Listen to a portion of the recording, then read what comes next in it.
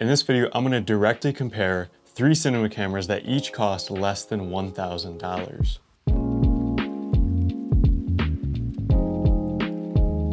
Most cinema cameras you see nowadays cost between $2,000 and like $20,000, which is insanely out of reach for pretty much anybody. Unless you own, a high-end video production company or won the lottery or something like that. Most people, even freelance videographers, just can't afford these ridiculously expensive cinema cameras. However, I think there's countless amounts of awesome cameras you can get for under $1,000 that still record amazing looking video that people just don't know about or really don't consider options because of all these new cameras that are coming out. So in this video, I'm gonna be comparing 3 of these awesome cinema cameras that cost less than $1,000 each. I'm gonna be doing a very in-depth comparison, show example footage, show direct video comparisons, pretty much everything about these 3 cameras I'm gonna go really in-depth in to give you the best possible comparison and really show you that these 3 cameras are great budget options for cinema cameras. And at the end, I'm gonna declare the king of the $1,000 cinema camera, as well as just give my recommendations for which one I'd recommend for which type of person. So definitely stay tuned for that and watch this entire video. It would really help me out as well.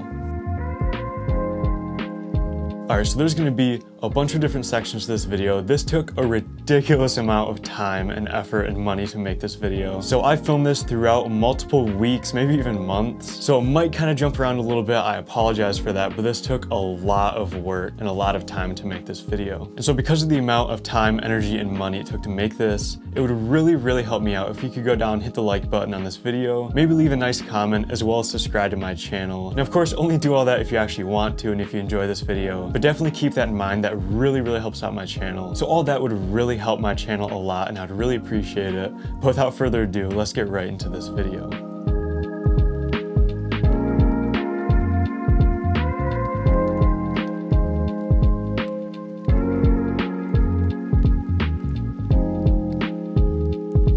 Alright, first things first, I'm going to do an introduction of each of these 3 cameras. So I'll start off with the Canon C100.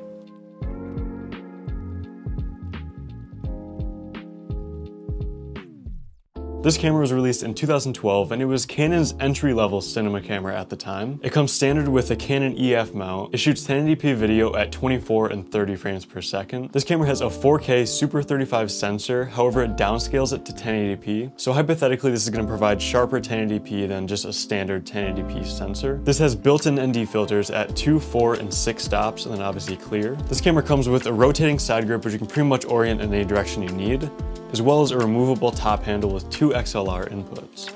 Next up, the Blackmagic Production Camera 4K.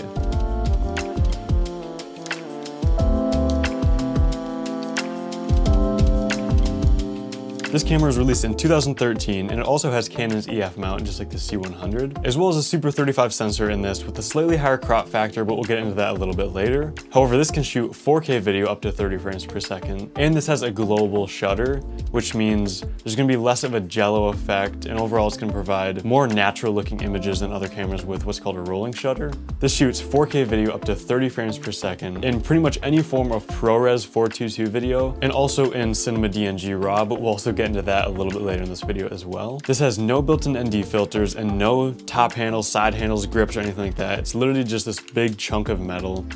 There's not even really a side grip on here to hold on to. There's really no good way to hold this camera. It's just pretty much, like I said, a block of metal. And that's it for the Blackmagic Production 4K. Last but not least, we have the Panasonic AF100.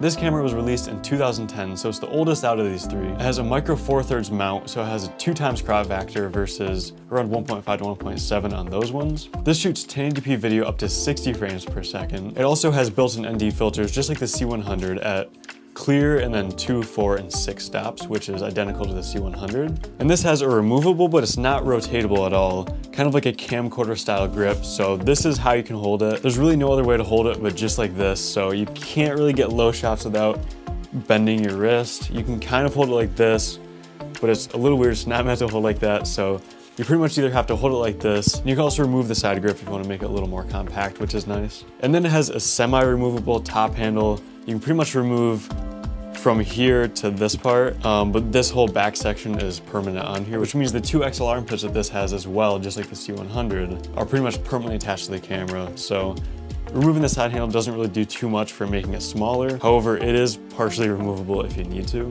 And that's pretty much it for the main specs of this camera.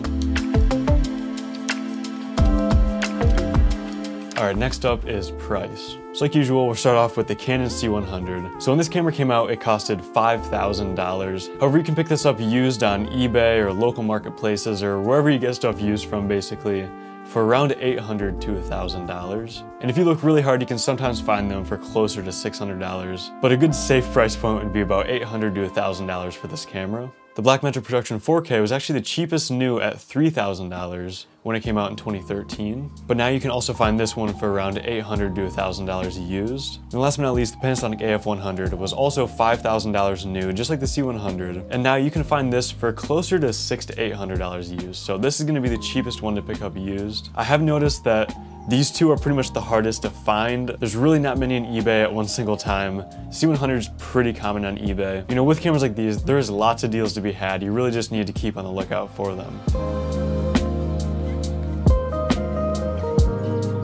Now I'm going to go over the video capabilities of these three cameras, which would be the dynamic range, the frame rates, resolutions, codecs, and that sort of thing. Also, I'm going to read these off my phone because there's absolutely no way I would remember all these specs. So first off, with the Canon C100, this camera has a Super 35 sensor, which is a 1.5 times crop factor. So for example, if you put a 20mm lens on this camera, it would be a full frame equivalent of 30mm. This camera shoots 1080p H.264 video in 8-bit 420, and it can shoot that at 24 and 30 frames a second. And 24 frames a second recording with this camera is 24 megabits per second. The C100 has multiple customizable picture profiles, including C-Log and wide dynamic range, as well as multiple more picture profiles to best fit your needs. This camera has up to 12 stops of dynamic range, and it records this video to SD cards, and it has 2 SD card slots. And having those dual slots is really nice for having double the amount of storage. You can hot swap the cards.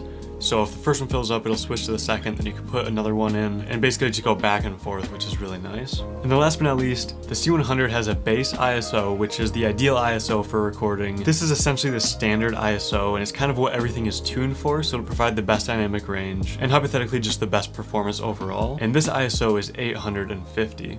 Next up onto the Blackmagic Production Camera 4K. This camera has a Super 35 sensor with a 1.7 times crop factor. So it's a similar sensor size to the C100, however this is a little bit smaller and it's going to have just a little bit of a higher crop factor at 1.7 versus 1.5 times. So on this camera, if you put a 20mm lens on there, it would be a full frame equivalent of about 34mm. So it would be about 4mm longer than the exact same lens on this camera in terms of full frame equivalence. So that's something to keep in mind with this camera. Every lens that you put on it is going to be cropped in just a little more than the C100 camera and most other APS-C size cameras, which have a 1.5 times crop factor, like the Sony a6000 series, or any APS-C Canon cameras have about the same 1.5 to 1.6 crop factor, and the same with Fujifilm and Nikon's crop sensors. So pretty much the standard is 1.5 to 1.6, and this is 1.7, so just slightly more cropped in on the equivalent lenses. This camera shoots 4K Ultra HD video at 24 and 30 frames per second in ProRes, and this can do anything from ProRes Proxy to ProRes LT, ProRes 422, and then ProRes 422 HQ. However, this can also shoot Cinema DNG RAW video at 24 and 30 frames a second as well. However, this is at a slightly wider than Ultra HD aspect ratio at 4000 by 2160, when Ultra HD is 3840 by 2160.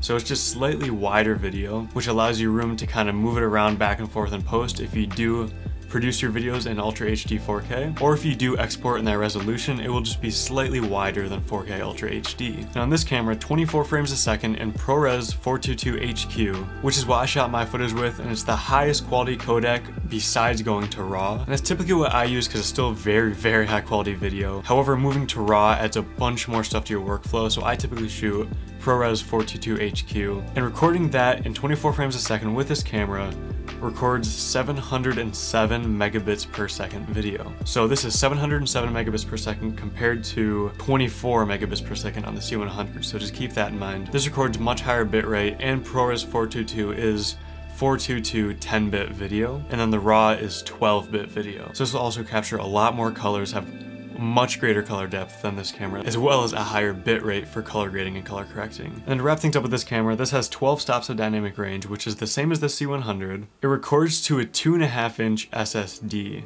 So this doesn't use standard SD cards, it's actually a SATA SSD, like the exact same ones that go in computers. And there's just one slot for this. However, you can get 1 or even 2 terabyte SATA SSDs for very cheap. So if you just get a really high capacity SSD for this, it's still going to hold quite a bit of footage, but keep in mind this records a very high bitrate, so it's going to use up a lot of storage. And then lastly, this has a base ISO of 400. And last but not least, onto the Panasonic AF100. This camera has a micro four thirds sensor with a 2x crop factor, so if you put a 20mm lens on here, that'll be a full frame equivalent of 40mm, which is even more cropped in than this camera, so it kind of goes in line from least cropped at 1.5 times, 1.7 times, and then most cropped in at 2 times, so it's another thing to keep in mind when choosing your lenses for these cameras. This camera records 1080p video at 24 and 30 frames per second, and then you can also do a VFR or variable frame rate mode up to 60 frames a second, which essentially automatically slows the footage down for you and makes it slow motion file straight out of the camera. So it's not going to be as usable as the standard video like recording 24 and 30.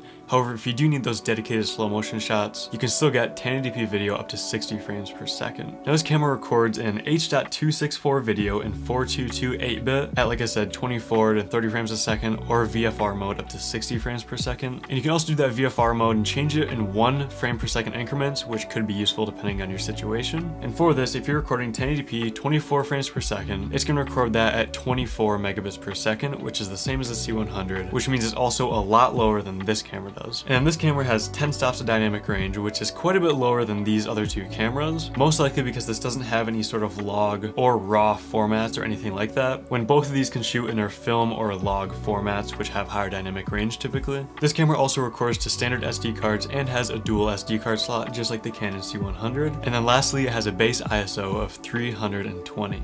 And so speaking of the video specs, only one of these cameras can actually do any sort of slow motion, which is of course the AF100. It can do up to 60 frames per second, while these 2 in any format, no matter what you do, are limited to 30 frames per second max. So if you 100% need slow motion for what you do, this is going to be your only option right here, which is the AF100.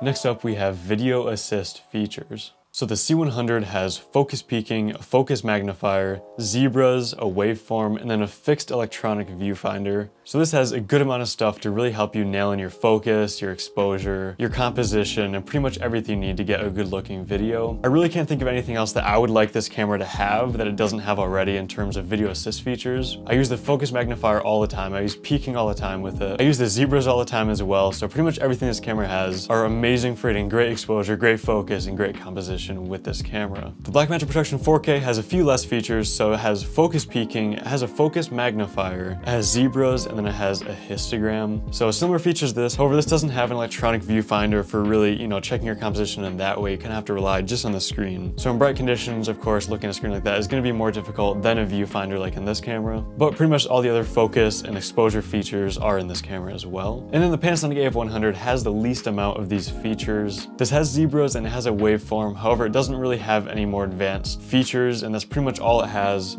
except of course it has an articulating electronic viewfinder right here, which is really nice for getting your composition and helping you check your focus and everything like that. And it's not fixed like the C100. You can move it up and down, so depending on what position you're holding the camera, and this is really nice for checking composition, for checking focus, and just getting a great shot with if you don't want to use the built-in screen. So in my opinion, I'd say overall the C100 is your best option in terms of video assist features, with this camera coming in second and then the AF100 coming in last place for that.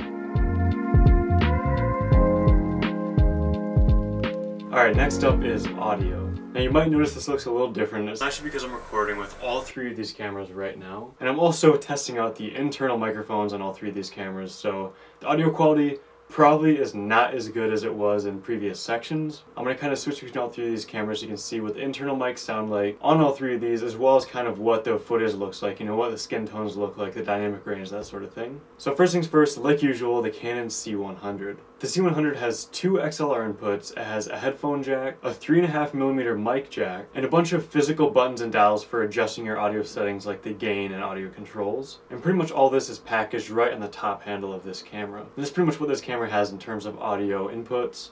Of course, it provides phantom power, so your XLR microphones are going to have really good clean audio. And then that 3.5mm mic input on the body is pretty good if you're flying this on a gimbal and you want to take the top handle off but still want some sort of decent audio that's better than what you're hearing right now. The 3.5mm mic input comes in handy for using like a Rode Wireless Go or Rode Video Micro or something like that. But of course, that's not going to be as good of quality as the XLR inputs on this camera.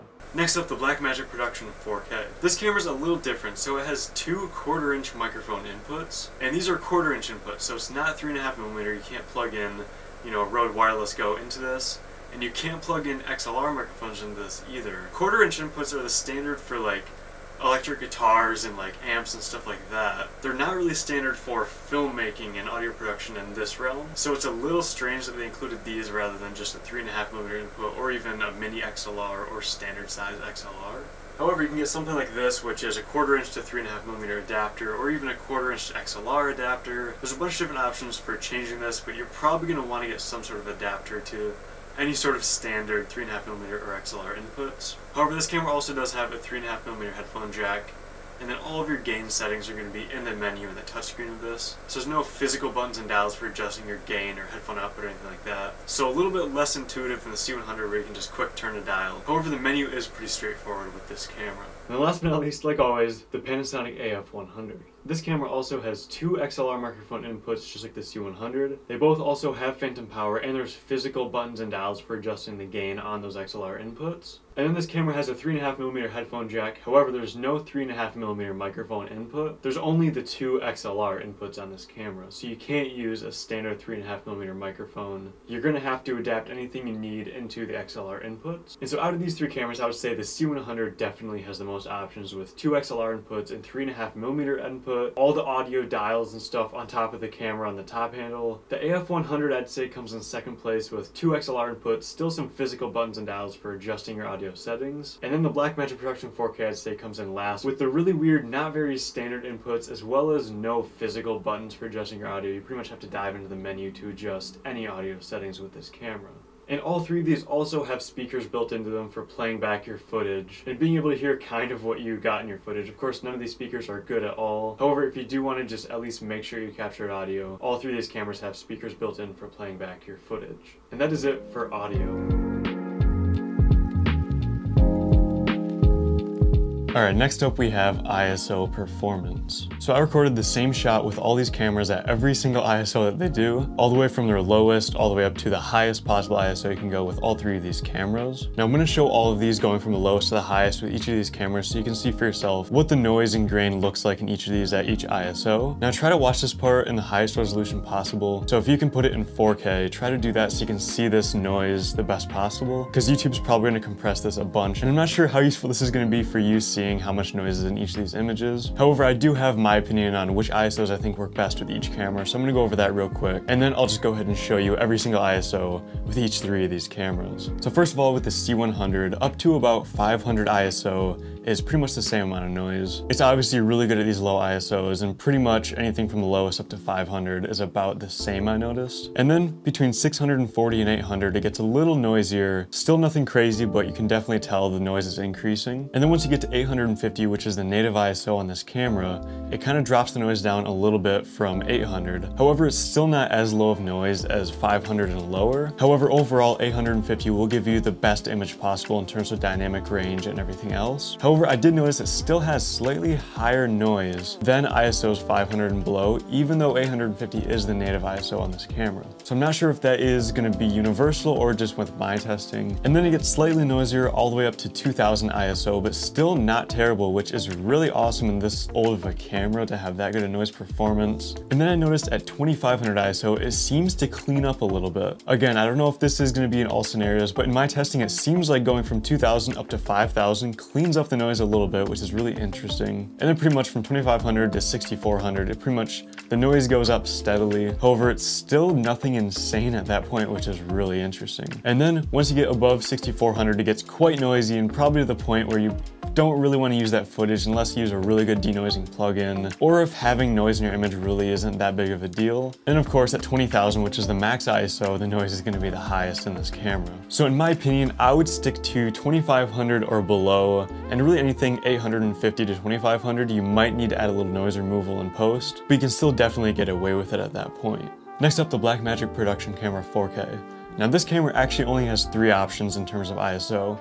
You can do 200, 400, which is the native ISO, and then 800. Now with this camera, I noticed that 200 and 400 are basically the same. I really couldn't tell a difference in noise with these 2 ISOs. However, keeping that in mind, 400 still should overall be the best since it is the native ISO. And then 800 definitely adds quite a bit of noise, and this you're gonna need some noise reduction, or maybe just try not to use 800 ISO if you can get away with it. So with this camera, I'd recommend 200 or 400. However, if you can, stick at 400 since that's the native ISO. Next up, the Panasonic AF100. With this, I noticed that pretty much anything 320 and below is pretty good and pretty much the exact same noise performance. Now in this camera, 320 is the native ISO. However, once you pretty much go anywhere past that, like up to 400 ISO or higher, you can definitely see noise start to come in this camera. Now I'd say this camera is still usable up to 2000 ISO, you know, maybe with a little bit of noise removal in post. However, once you get past 2000 ISO, this camera really degrades the image really fast. Now I'd say this camera is still probably usable anywhere up to 2000 ISO with maybe a little bit of noise reduction in post. However, once you get to like 2500 and over, it pretty much just falls apart, and I wouldn't say it's usable at all. So all in all, I would say try to use all these at their native ISOs or below, and if you can get away with it, I would just stick to the native ISOs. These might not have the best noise performance overall, however, they're going to have the best performance in general in terms of dynamic range and pretty much everything else with these cameras.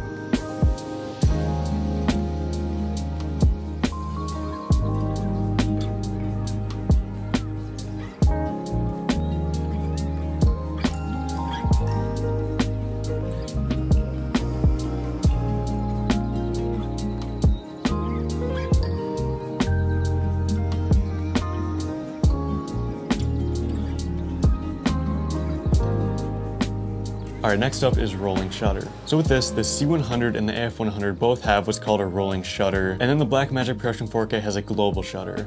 And so the C100 and AF100 both have a little bit of that like warping effect when you pan left and right, kind of like that jello-y effect. However, the Blackmagic Production 4K is not going to have any of this rolling shutter. It's going to be pretty much just a perfect non-jello effect when you're panning left and right or really doing any sort of handheld work. So overall with this, of course, the Blackmagic Production 4K is going to have the best rolling shutter performance. You know, when you see me panning left and right here, this vertical line is pretty much vertical all the way through no matter what, no matter how fast you pan left and right, which of course makes it look the most natural. I would say for second place, the AF100 definitely takes that spot. It still has a little bit of that jello effect. You can see that line is warped a little bit. And in last place comes the C100. However, it's still not terrible, not as bad as a lot of other mirrorless cameras are. And overall, I'd say all these cameras perform pretty well. However, if you really need good rolling shutter performance, you definitely can't beat a global shutter camera like the Blackmagic Production 4K.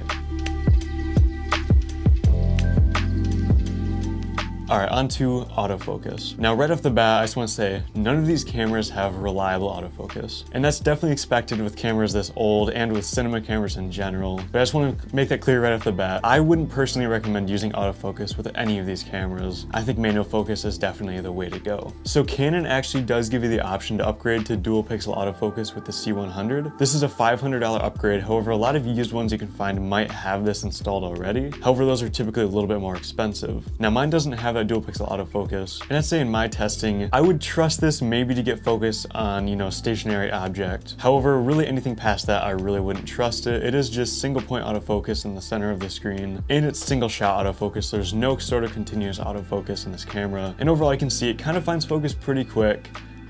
But really for moving objects, this is not usable at all. However, even if you do have dual pixel autofocus upgrade, it's definitely going to be a lot more usable, and it is going to be continuous autofocus. So for moving objects, you'll be able to find focus continuously. However, it's still just a fixed point in the center of the screen, I believe, with that dual pixel autofocus upgrade. So that might be more usable, and that's something that you might need to test out on your own. However, even with the dual pixel upgrade, I wouldn't recommend attempting to trust this camera in any sort of professional environment. With the Blackmagic Production 4K, this autofocus just is not very good. It even struggles to find focus sometimes. And this is just a center point, single shot autofocus in this camera as well. And again, I just really wouldn't recommend it. I mean, you can probably see on screen right now. It kind of struggles to find focus. It takes a while. I just wouldn't trust this at all. And then same with the AF100. This camera just kind of struggles to get focus. It really takes a little while sometimes. Sometimes it doesn't even get focus at all. I just wouldn't trust this one either. Pretty much the same as the Blackmagic Production Camera. And all in all, with autofocus, I'd say the C100 is definitely more usable than the other two cameras. I'd say the C100 definitely wins in this scenario. And especially with the dual pixel upgrade, it's definitely gonna have the best autofocus out of all three of these cameras. However, personally, I would not recommend trusting the autofocus with any of these cameras, and I'd recommend 100% just using manual focus. All right, next up is battery life. So like always, first off, I'm gonna start with the C100. So this is what the C100 battery looks like. This is actually a off-brand. This is a Wasabi brand. So I did the same test with all three of these. So basically what I did is charge this battery up to 100%, set the camera to 1080p at 24 frames per second, hit record, and then just let it roll until the battery died. So the C100 with this battery, like I said, this is an off-brand battery. So typically these aren't gonna last as long as genuine Canon batteries. However, I'm not really sure the full statistics on that because I don't have a genuine Canon battery for this. However, this recorded in 1080p 24 frames per second for 6 hours straight. Now, in real life scenarios when I've used this camera, I got away with a 3 to 4 hour shoot on one battery, and the battery I don't even think was, halfway yet, and it was like on and off recording, so it wasn't recording straight. And so I knew it was really good in terms of battery life, but the fact that this recorded for 6 hours straight absolutely blew my mind, even with a non-genuine Canon battery. Next up, the Blackmagic Production 4K. So this is a little different because this isn't actually the battery, or this is not what comes with the camera. I'll get to this in just one second, but first of all, I did the exact same test. However, I recorded this 4K ProRes 422 HQ at 24 frames per second, which just like all three of these tests, is kind of the standard resolution frame rate that you shoot with these cameras. And this camera recorded for about 30 minutes before it actually filled up the storage. I had like a 256 gigabyte SSD in this camera, and it filled it up in 30 minutes, which is crazy. However, after that 30 minutes, the battery had like 15% remaining, so it was about to die, which means it probably would have lasted for maybe 10 to 15 minutes longer, so we'll say about 45 minutes. However, the thing about the Blackmagic Production 4K is it has a built-in internal battery that you cannot change, you can't swap it out. If this camera dies, you have to let it charge before you can even start shooting again. You can't just swap the battery out like most cameras. And especially given the fact that this is from 2013, so the internal batteries on pretty much all of these are pretty worn out at this point in time, because I can almost guarantee this camera would have lasted way longer than 45 minutes when it first came out. So I'm gonna blame this one on the internal battery just being really worn out. No matter what, I really just can't recommend using the internal battery on that camera, because it's not like one of these where you can just swap it out and get a new one, or just order new ones off Amazon when they start going bad. And so I actually 100% of the time when I recorded this camera used this setup right here, which is a small rig NPF battery plate, a Sony NPF 970, and then just a 12-volt power cable that goes from this into the camera. So luckily this camera does have a 12-volt input on the side of the camera, so I can just kind of use this setup and get away with a lot more recording time. Now, I didn't do a full test like the rest of these with this battery setup. However, from previous shoots with this camera, I can get away with about an hour on one NPF 970, so the Blackmagic Production 4K still sucks power. However, it's a lot better if you use an NPF 970 or really any other power source besides the internal battery. And then last but not least, Panasonic AF100. This is the battery right here. So this is a genuine Panasonic battery. It's a little bit bigger than the Canon batteries. However, it's a lot lighter, which I noticed. I really don't know how old this battery is. It could be the original one from the camera in 2010. I honestly don't know because I purchased this used with the camera. However, I got away with 3 hours and 17 minutes of recording on this camera with that battery until it died, which is pretty impressive. I mean, obviously with this battery, I purchased this from Amazon, so this is a fairly new battery, like a few months old. With this battery still getting 3 hours and 17 minutes. While not knowing how old this is, it could have been very well used. I can only imagine a brand new battery, even if it's an off-brand battery, will get a little bit more power time out of this, if not the exact same, which 3 hours and 17 minutes is definitely a good amount of runtime on a camera like this. And so that wraps up battery life with this. Of course, the C100 is the winner at 6 hours of runtime with one battery. The AF100 comes in second with a pretty good 3 hours and 17 minutes, still probably as much as you'd need if you have 2 or 3 batteries with you. And then the Blackmagic Production 4K comes in last place. The internal battery just is not reliable for anything really, and you're gonna need an external setup like this, which of course will cost a little bit more money, but still nowhere near as good as these two cameras. All right, next up is the body features and form factors. So start off with the Canon C100. This is what the camera looks like. It has a really nice ergonomic side grip, top handle. Overall, everything about this camera is just meant to be as functional as possible. So like I said, you have this side grip here that can rotate pretty much 360 degrees with a focus magnifier on it, a joystick for going through the menu, start and stop recording button, as well as an aperture dial right here, but you might actually be able to program this dial for other things as well. The side grip is pretty comfy. It's really nothing to write home about, but it's pretty comfy. It has this kind of like hand strap here to keep your hand in place. Overall, a pretty decent side grip. The top handle, pretty much same thing. It has finger grips on here, pretty comfortable to hold. It has the 2 XLR inputs, a record button, all the dials and buttons for the XLR inputs, as well as scratch audio microphones right here, microphone holder, and that's about it for the top handle. And then as you can see on the side here, it has a whole array of buttons and dials for pretty much changing everything you're gonna need to while filming without having to dive into the menus, which is super useful. So we have, of course, the power switch, which you can either go to the camera for recording or media for playing back your media. Focus magnifier, focus peaking, zebra waveform. Right up front here on the side for those video assists. Picture profile button to change the picture profile, white balance. Down here I have iris, ISO, and shutter speed buttons to change those. As well as, of course, right here, the ND filter dial. So this camera has built-in ND filters at 0, 2, 4, and 6 stops, which are super useful so you don't have to put ND filters on the front of your lens.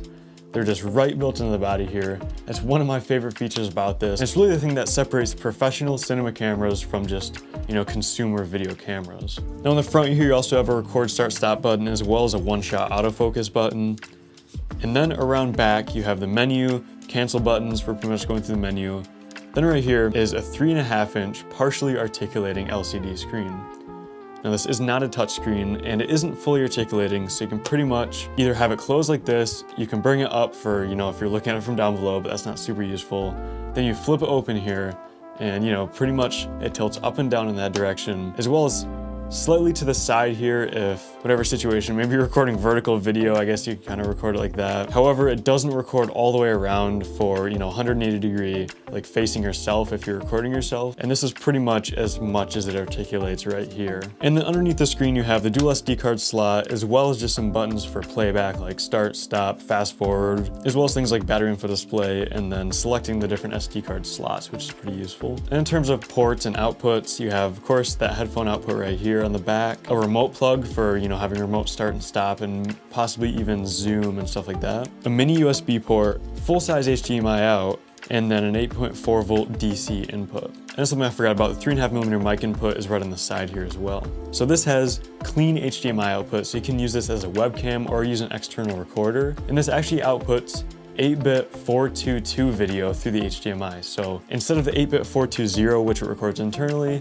it's gonna be 8-bit 422, which will have slightly higher color resolution. However, it's not going to be super noticeable. It is nice to have though if you do have an external recorder. You just have slightly better color resolution for color correcting and color grading. However, it's not going to be higher actual resolution like 4K or anything like that. And it's not 10-bit, so you're still gonna have some issues really pushing the colors in your editing software. However, it's just nice to know that it's still a little bit better quality if you record externally. But for the most part, that's about it. The battery goes in the back here as well. There's an AV out up front here, battery release on the side, and that's pretty much it for the body features of this camera. Like I said, it's very comfortable to hold, and overall, it's pretty much built like a tank, and it's built to be used. You know, it's built with the filmmaker in mind to be able to change stuff really fast on the side here for solo shooting. And it's just a very, very usable camera. Next up, the Blackmagic Production 4K. So this camera is pretty much just a hunk of metal. There's no top handle, there's no side grip besides just kind of holding this right here, but it's also kind of sharp on the edges. It's just an angled, like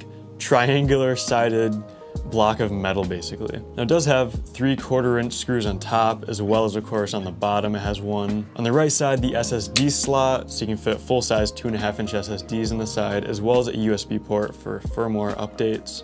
On the back it has a 5-inch touchscreen, which is really useful. It's not super high resolution, but the touch sensitivity and everything about it is really good. You can scroll through the menus, it doesn't really lag that much. And for a camera that came out in 2013, you know, it really feels like a cell phone, how just easy it is to scroll through the touchscreen, use the menus and all that sort of stuff. So that is really nice. The screen's also fairly bright. It's nothing crazy, but for a 5-inch touchscreen on the back of this camera, it's pretty nice. Now around the touchscreen, you have your iris button, your focus button, as well as just a couple other buttons on the bottom for, you know, skipping through footage. The skip forward and skip back buttons are used for adjusting your aperture and your lens. Of course, your menu button to go into the menus, your record button and your power button. There's also a record button up front here, so if you do record it like this, you can press it with your finger. It's actually in a pretty good spot, but it's still just not that comfortable to hold like this. And last but not least, on the left side here, you have a bunch of ports going all down the side. So you have a remote port for remote start and stop, a 3.5-inch headphone output, the 2/4-inch audio inputs, SDI output, which I'll talk about that in just a second. You have a Thunderbolt port, which probably isn't super useful nowadays. However, it's pretty much used for outputting data from the camera. And then a power input, which accepts anything from 12 to 30 volts. So this SDI output is 6G SDI and it outputs 10-bit 422 clean HDMI output to an external recorder, or, you know, if you want to live stream with this or anything like that. It's clean video.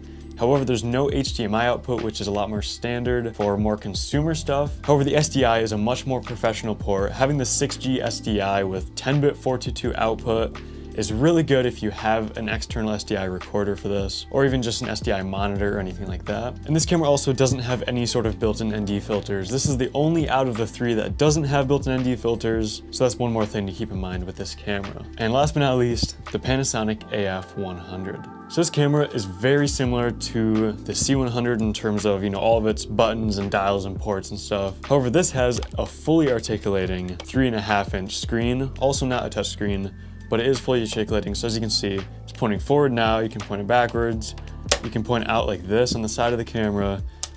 It's pretty much like any sort of new Sony or Canon camera, DSLR, or mirrorless camera screen. However, again, it's pretty low resolution, it's not super bright, and overall I'd probably recommend an external monitor with all these cameras. However, it's good to know that this is fully articulating, unlike the C100 and the Blackmagic. Now this camera also has clear 2, 4, and 6-stop ND filters, just like the C100. It has 2 XLR inputs with phantom power. Also, I forgot to mention that C100 and this camera both have electronic viewfinders, but the Blackmagic doesn't. The C100 is fixed. This one is articulating up and down, which is pretty nice. It has dual SD card slots. It has a bunch of buttons and stuff on the side. Almost the same type of stuff as the C100, just kind of in different spots. So you have your waveform, zebra, optical image stabilization button to turn that on and off if your lens supports it. Your XLR audio options right here for phantom power and whatnot. Your white balance and ISO settings, custom buttons, pretty much the same type of stuff as the C100. However, your aperture dial is on the side here rather than on the handle like the C100 has. So this doesn't have any dials or anything on the side handle. Then of course you have the top handle, but this doesn't have a record button or anything on it. There's no electronics on this top handle besides just a cold shoe. You have a start and stop button on the side here along with your playback controls for, you know, playing back your video. Now on the side here for when you're holding onto the side grip, there's a start and stop button as well as another customizable user button. On the back, you have your slot select to select, you know, one of the 2 card slots for recording to, as well as a shutter and frame rate dial right here. So it's kind of separated from the other dials up here, just on the back by the battery. Of course, you have your battery on the back here as well, just like the C100. And then you have all of your outputs right here. So this camera actually has AV output. I'm sure you haven't seen that in a long time since you used a Wii or a PlayStation 2 or whatever. It's that red, yellow, and white AV outputs, which is really interesting. Of course, very, very outdated now, but this did come out in 2010, so it's kind of understandable. Also has a mini USB port, as well as a full-size HDMI output, and this also outputs clean HDMI for an external recorder or, you know, a webcam or something like that. However, this just outputs 8-bit 420, so it's going to be your standard video, just like what you'd record internally, outputted, but it still is clean HDMI, so there's not going to be menus on the screen or anything like that. However, this also has an SDI output, so this has HDMI, SDI, and AV outputs, so a lot of options for outputting video, as well as a headphone jack, a remote port, and then an index port, which I'm not exactly sure what that's used for. On the bottom, you have a 1/4 inch and a 3/8 inch tripod screws, and that is pretty much it for the body of this camera. Very similar to the C100, just kind of everything is in a little bit of a different spot, but this almost has the exact same features as the C100. However, the ergonomics just aren't quite as good with this. This handle's kind of stuck like this, so you have to hold it like a camcorder.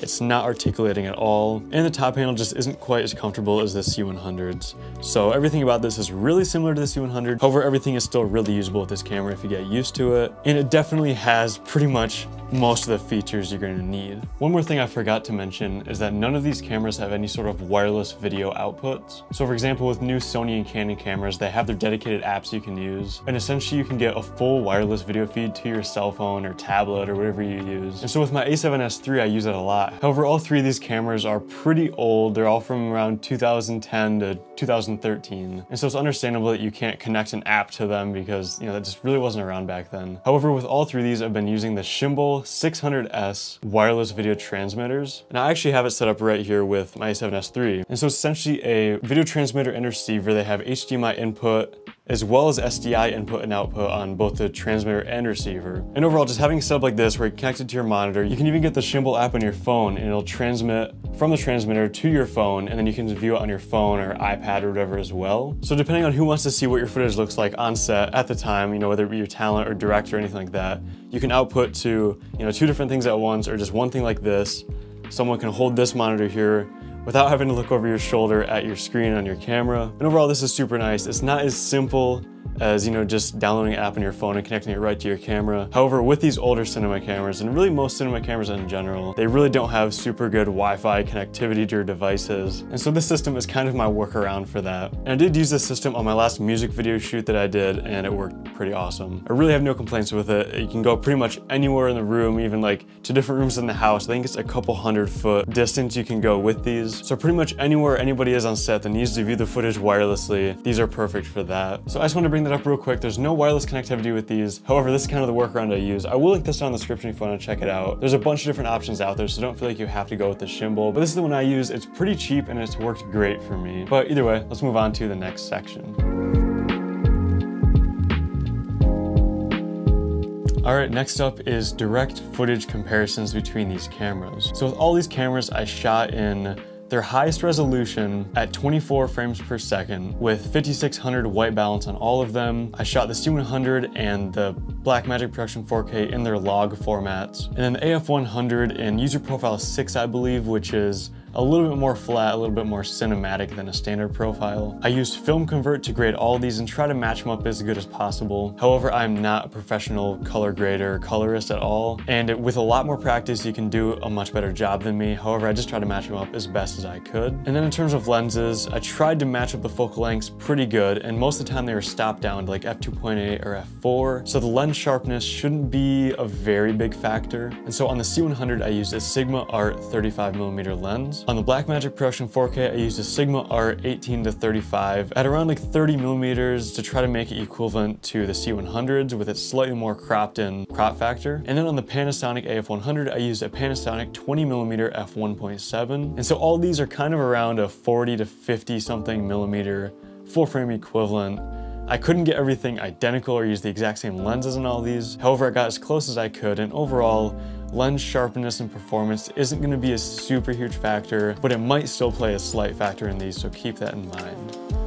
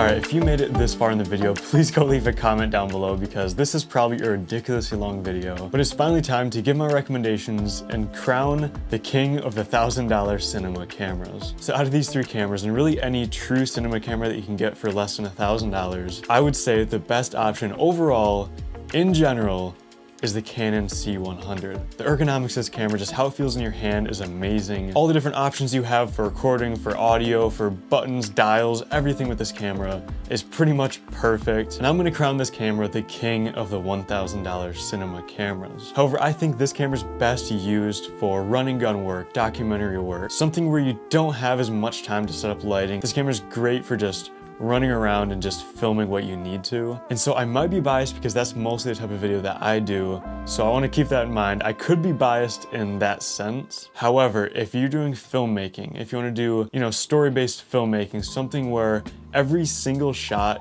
in your film, you're gonna set the lighting for, you're gonna pretty much tune it exactly how you need it to be, I think the best option is the Blackmagic Production 4K. This camera has amazing codecs to work with for color grading and getting your film to look exactly how you want it. And this camera just has that cinematic look to it. Something about it, it just looks really good. And I would say if you're doing story-based filmmaking where you have a lot more time for each of the shots to set up exactly how you need it to, you have a professional colorist working with the footage, I think this camera will give you the best overall image, as well as the most cinematic movie-like image out of these three cameras. And then for the AF100, I think it just mostly falls short in everything that these other two cameras can do. And it's still a great camera. I want to reiterate that. All three of these cameras, you can create amazing looking images. I'm not a pro with any of these cameras and with anything I do, so with a lot of practice, you can get way better looking images than I could get out of these. And these are all viable options for cinema cameras. However, everything is going to be based on your personal scenario.